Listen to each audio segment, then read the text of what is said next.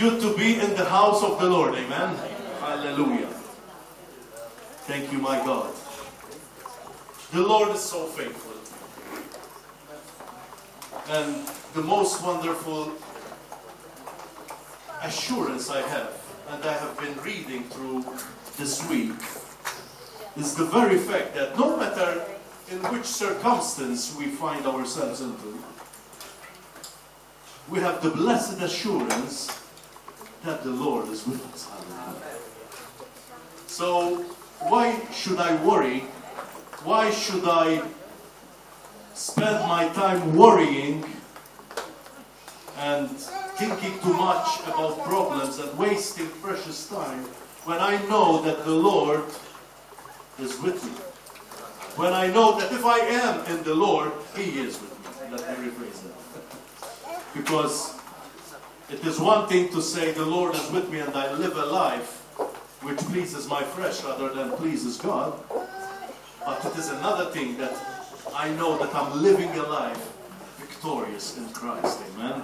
I know and I have the blessed assurance that my life is built on a solid ground. That is Jesus Christ. Hallelujah. And only with this we should rejoice. He promised other things. There are many promises in His Word. But only if He does only that, we should rejoice. Because that is an eternal promise. That He will never leave us nor forsake us. Amen. So let's stand up this morning with this blessed assurance that we have. Let us all gear up. Let us all thank God for His amazing grace. He deserves to be praised. Amen. He opened the eyes of our hearts. Hallelujah. It's so good. It's so good to be in the presence of the Lord. So let's worship together this morning. Are you ready to worship the Lord this morning? Even if you don't feel like, just worship the Lord. And He promises you that He will be like a flood in your heart. And He will then flow through your worship. Hallelujah. Just ask for forgiveness. Ask God for forgiveness so that you can be able to worship in spirit and in truth. Are you ready, church? Let's praise the Lord together, church. Because the Lord is good and His mercy endures forever.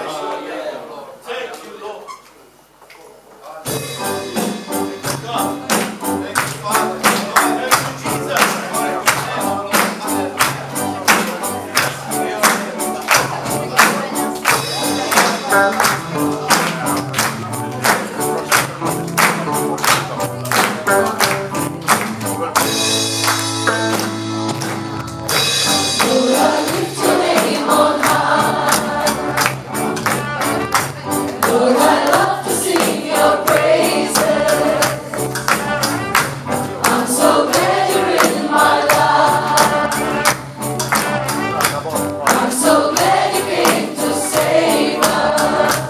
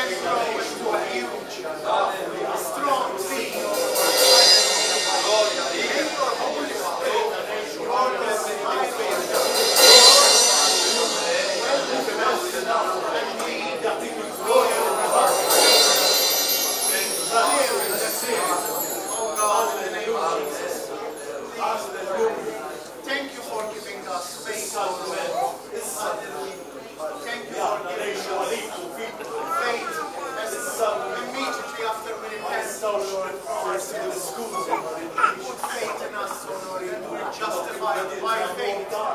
Yes, hallelujah.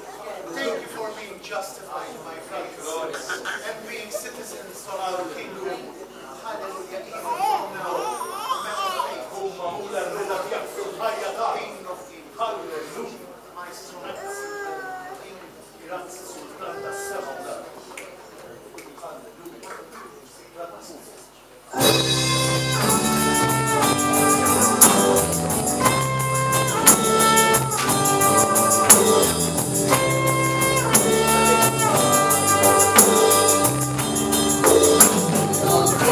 Rise up and sing, oh, this great and glorious King.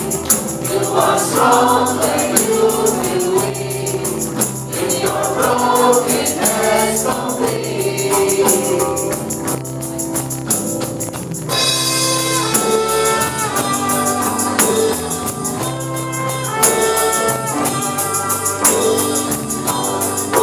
When the women of the truth and sing to broken hearts, who can know the healing power of our glorious King of love?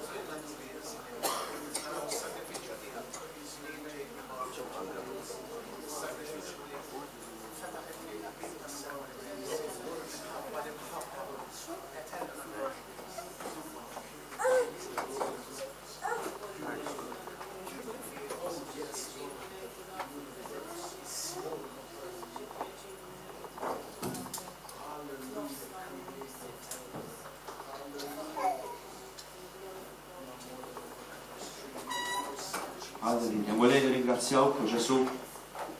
We praise our God and our Savior for giving us, oh God, your Son, Jesus Christ. So whoever believes in Him, oh God, will have eternal life and not come to condemnation. Lord, the greatest news that this world needs to hear. And it's so difficult for the world to understand. For the attention of this world, oh Lord, is on other things. The attention is on selfishness and worldly passions. And I pray, my God, that your Holy Spirit will move with power on this island. Father, I pray that you prepare hearts for them to receive the gospel, but most of all, prepare, oh God, your church, or allow the members of your church, Lord, to understand the mission that you have given them, to be ambassadors of the kingdom of heaven and to reconcile sinners with you. Help us to understand, oh God, this important mission. For Lord, we can earn many things for ourselves on earth, but if we go soulless in heaven, Lord, we have nothing to show you.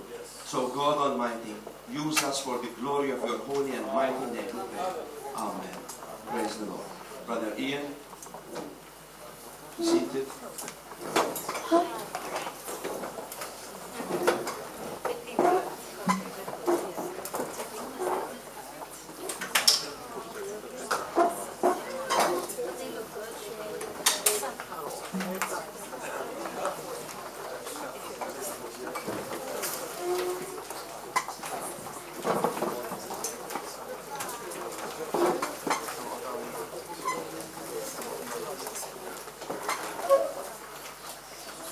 Good morning to everyone.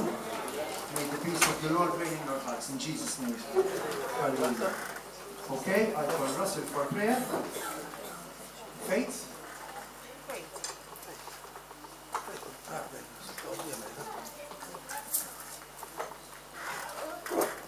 Grazie Maledetta per il corso di inviti e protezione. Grazie per il Chiesa e tenezione biex nkunu nistgħu nixuaw biex nisimgħu fuq qed nilej. Ħalli fl-aħħar darba nitla l-Amerika għax ċerit għadha ċerti ġimgħa. U inti dejjem tkunu f'nej. Ħadd tkunu tagħmel nilej. Amen.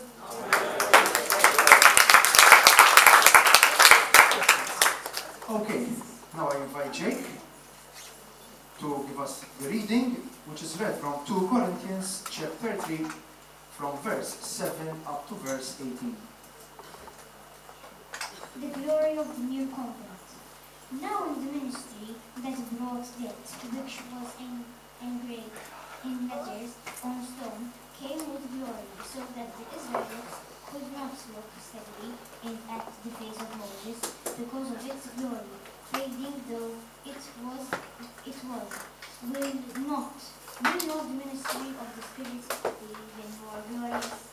If the ministry that condemns men is glorious, how much more glorious is the ministry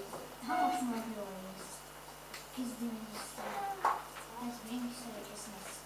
For what was glorious has no glory now in comparison with the surpassing glory, and if what was fading away came with glory, how much greater is the glory of that which lasts?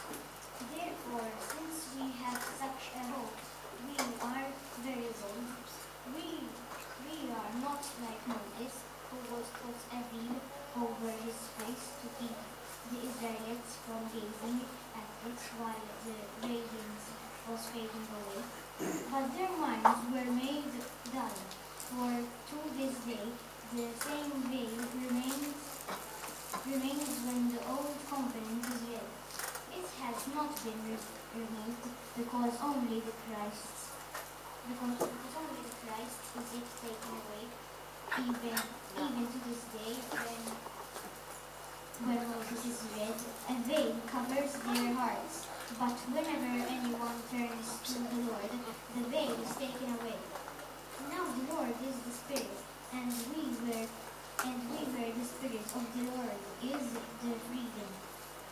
There is freedom.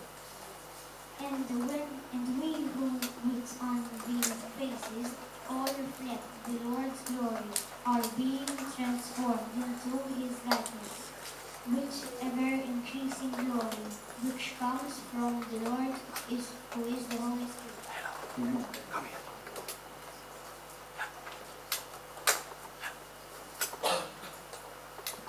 Qabel ma nkomplu bil-breaking of bread, nhar it-tlieta konna qed niddiskutu fuq is-sermon ta'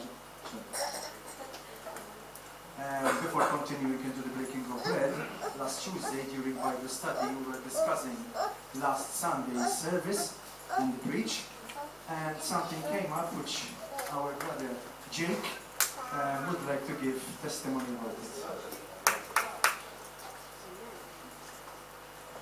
He would like that all the class comes up here with him. So I invite Isaac and all the rest.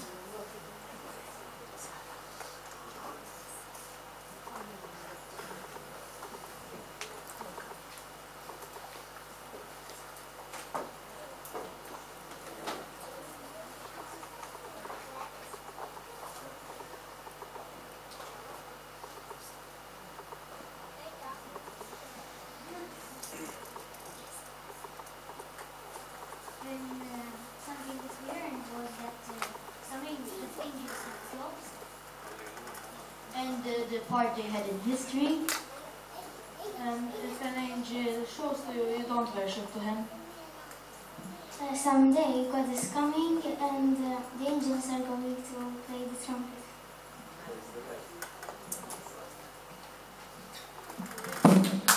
Amen. God bless.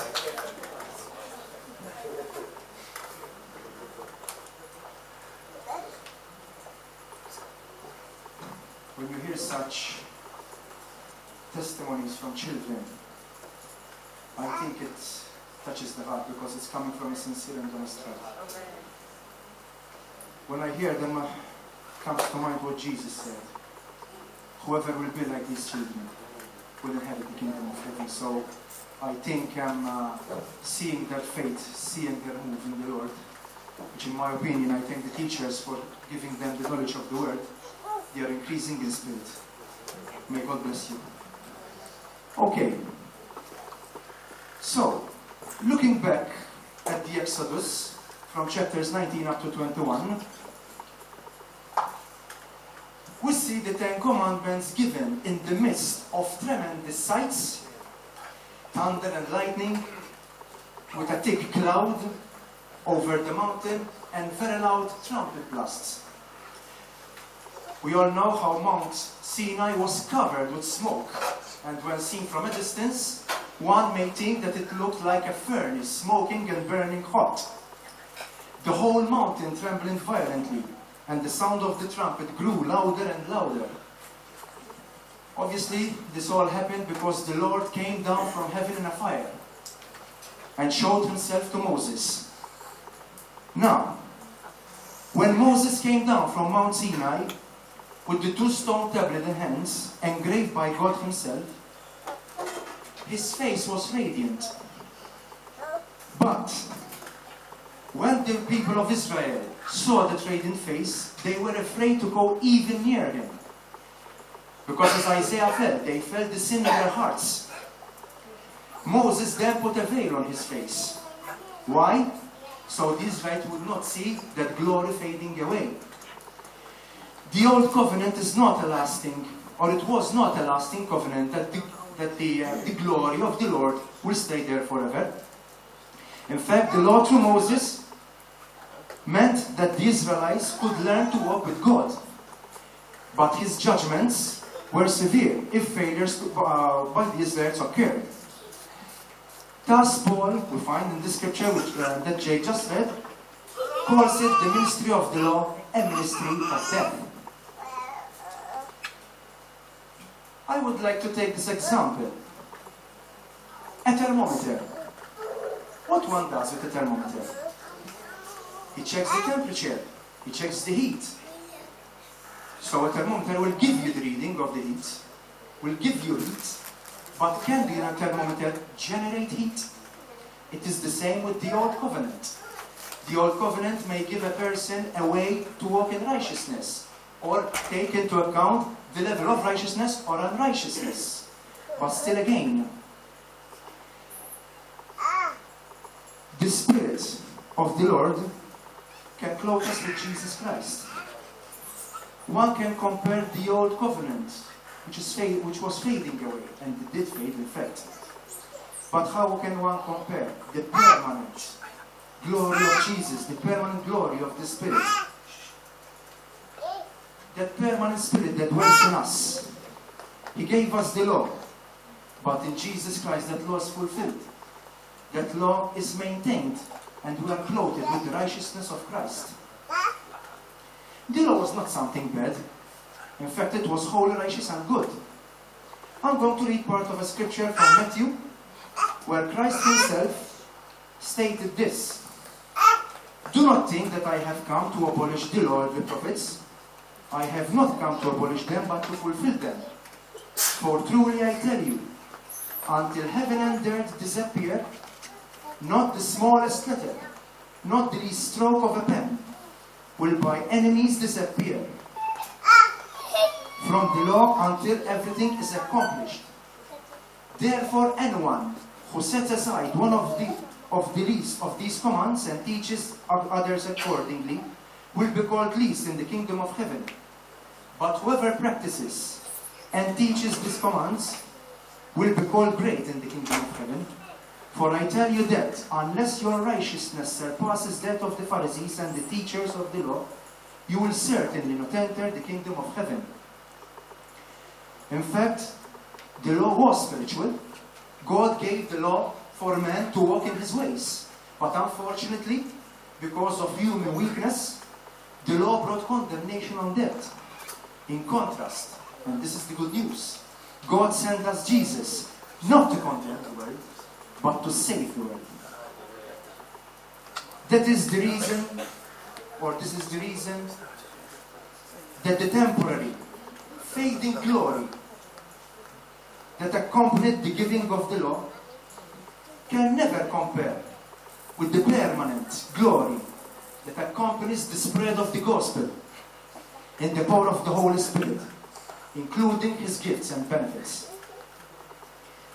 So, brothers and sisters, when we look to the cross, what would one see? Only Jesus crucified on the cross, or the result of the cross? The Lord, when he went on the cross, abolished the law and set a new covenant by his blood. He gave himself for us as a ransom for many. By this bread that we have in hand, we remember the death of Christ. He wrote the laws in our hearts. He changed our hearts from a heart of stone into a heart of flesh. And by his great finger, he wrote them in your hearts. All this was accomplished because God loves us all. He gave us a way. The way is Jesus Christ. And through him, we can see the eternal light of God and worship him in spirit and in truth. Thank you, Lord, for taking this great step, for giving us the Lamb of God, Jesus Christ, the Lamb without blemish, that saved the world through him. In Jesus' name, amen.